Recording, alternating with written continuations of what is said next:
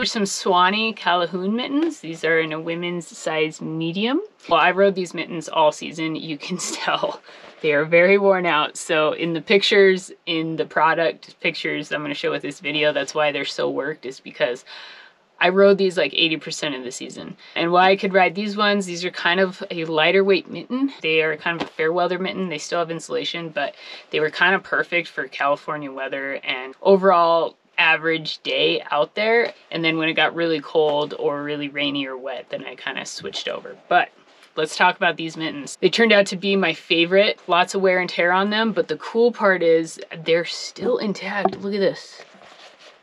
And if you know me, you know I like to Eurocarve a lot, and this is like my Eurocarve hand. So it's like a little worn, but I think that I can kind of revive that a little bit. All season long, these things lasted. So I've always been kind of skeptical about more expensive mittens. You know, they're mittens. It definitely was worth it. These retail for $135, and I could probably still get another half a season out of them, and they did great. So I never had to, normally I go through about 2 mittens a season, and these ones lasted the entire time. So that's awesome. And on top of it, they're totally waterproof and somewhat insulated and super comfortable. So they have what Swany calls the triplex insulation, HDT insulation. They have 80 grams of insulation on the palm and 60 grams of insulation on the back. And they have what they call a dry finger insert. So I wore these literally raining, and yeah, the outside felt wet, but my hands never got wet. And that's kind of amazing to me. I was blown away by the amount of waterproofness that these mittens had. Again, they're a size medium and they fit my hand basically perfect. I'll put my hand measurements below so that you can kind of compare them to your own.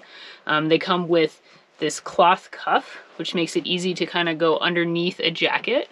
Low profile. They come with some elastic cuff leashes here, so you can throw that on, and then they're on. They're pretty comfy on. They never got in the way. They were super easy to get on and off, really easy. Well, let's try the Calhoun mittens on with a jacket, just so you can see what it kind of looks like. And because the cuff is so low key, it just kind of goes under really easily without trying too hard. You don't have to shimmy it really at all. And then if you stretch out and come back, it kind of stays put. So there's a look at the Calhoun mitt with a jacket on. On the inside of the mittens, they actually have a 5-finger pockets. I don't know if I can show you, maybe I can. No, not really.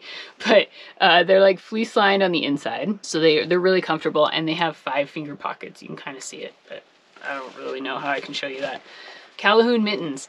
I found them to be really high quality. I loved them. They were comfortable. They were flexible, but they had nice grip too. Like when you're grabbing your snowboard, they weren't slippery at all. Out here in California, they were awesome for the weather we got in Mammoth most of the time. But I also wore them in Montana and Utah, and they just were like a good all-around fair weather mitt that was super flexible, so you don't have to take them off to get your bindings on and off. They're still like have plenty of dexterity, but if you do need to take them off, they're easy on and off. Insulated, waterproof, good for fair weather. If you're looking for a high quality leather mitt, these are great for fair weather riding.